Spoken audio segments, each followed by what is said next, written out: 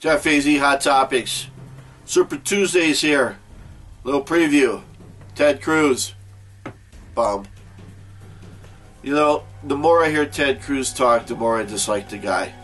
Makes me even wonder, those folks in Texas, what were they thinking when they voted for him? I guess there's nothing else to vote for, maybe, huh?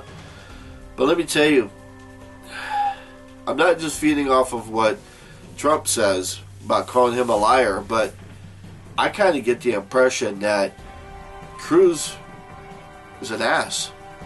You know? He has said multiple times that he doesn't want to negotiate with the Democratic Party. He doesn't want to. It's either his way or the highway. And, you know, that's not how you get things done. You have to negotiate. You know, maybe that's what's truly wrong with politicians, is that in the world of business, people negotiate and find win-win situations. In politics, it's a my way or the highway. And we end up with, you know, only ones winning are the lobbyists and the business leaders.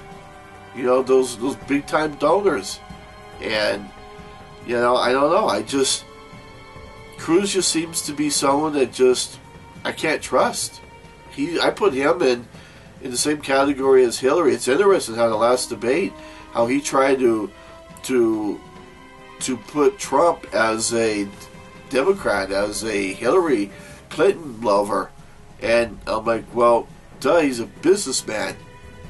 I would expect him to do that because he's trying to get things done for his business. Duh. I thought that actually favored Trump. So, I don't know. Cruz, I think you're done. I kind of hope you finish last, but I think you'll finish third. I think Rubio will pass you on Super Tuesday. So, but regardless, get out there and vote, folks. Vote, vote, vote.